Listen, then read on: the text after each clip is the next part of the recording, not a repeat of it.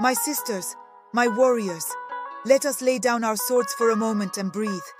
The battles we fight have taken their toll, not only on our bodies, but on our spirits. Rest is not weakness, it is wisdom. Healing is not surrender, it is preparation. For only when we are whole can we truly rise again. But hear me now, our strength does not end with the self.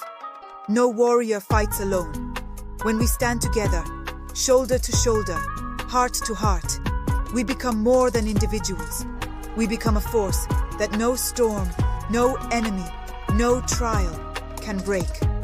Alone, we may stumble, but together, we are a wall, unshakable and unyielding. Look around you, see your sisters, see their scars, their triumphs, their struggles, their courage. Know that their strength feeds yours, as yours feeds theirs. This is the power of unity.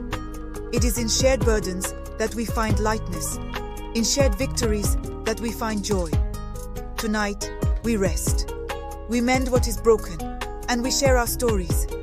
But tomorrow, we rise, not as scattered stars, but as a constellation, a force of light and power, brighter than any darkness that seeks to claim us. Together, my sisters, we are unstoppable. Together, we will conquer.